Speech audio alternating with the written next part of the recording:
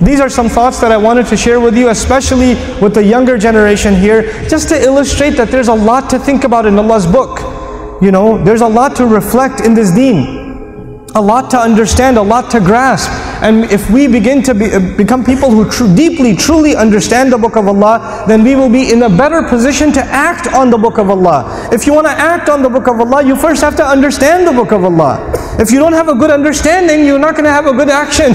You're not going to have good implementation of Allah's book. And this book is not like a magazine. It's not like an article or a blog. You can't just read it just like this and I get it. أَفَلَا يَتَدَبَّرُونَ الْقُرْآنِ. Don't they reflect deeply on the Qur'an? Every ayah you have to think about it. You have to ponder over it. You have to study it. You have to dive in like you're diving into an ocean. And then you will get the wisdom that you can act on. You can't just casually browse through it. It's not a casual read.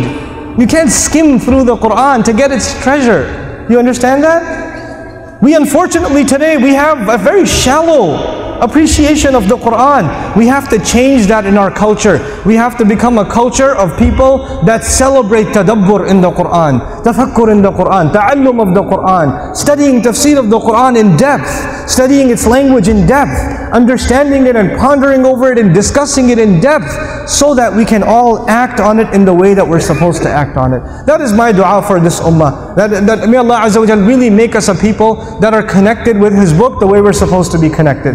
That understand it in the most pure, the most refined way, in the way it was supposed to be understood.